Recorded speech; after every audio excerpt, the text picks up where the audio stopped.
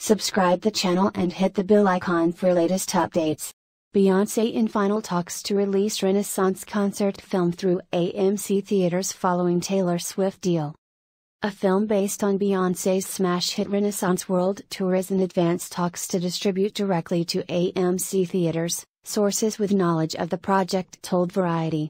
Mega agency CAA held preliminary talks with major studios and streamers 2 weeks ago, another source added, urging the players to be ready to bid on a project the icon has been developing for years, one that would include elements of her top-grossing 2023 live shows, parts of the long-gestating visual album Renaissance and a documentary-style account of making the record and building out the tour. Blue Ivy Carter cameos surely to come.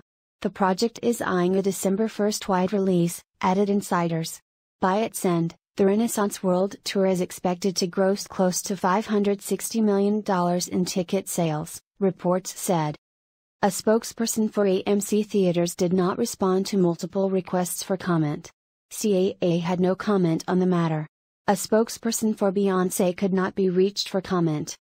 The Beyonce deal follows on the heels of one Taylor Swift brokered for, a straightforward concert film based on her widely attended Eras tour. The terms are incredibly favorable for Swift, reports have said, who self-financed the project and will take more than half of box receipts.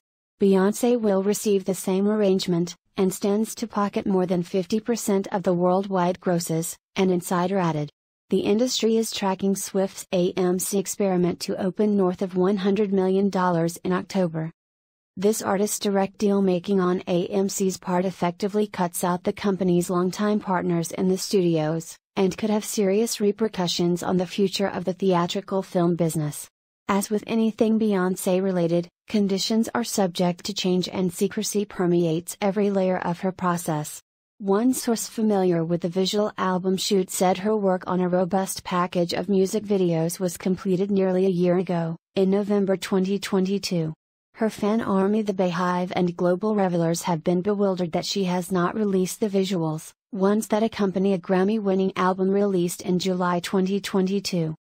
Adding intrigue and a dash of confusion to this deal is Netflix, who engaged the singer in a multi-picture deal when they acquired her tremendous Coachella concert film Homecoming in 2019.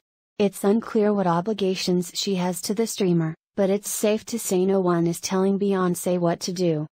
In August, Above the Line reported that this particular film had been shot in pseudo-secret by director Nadia Lee Cohen.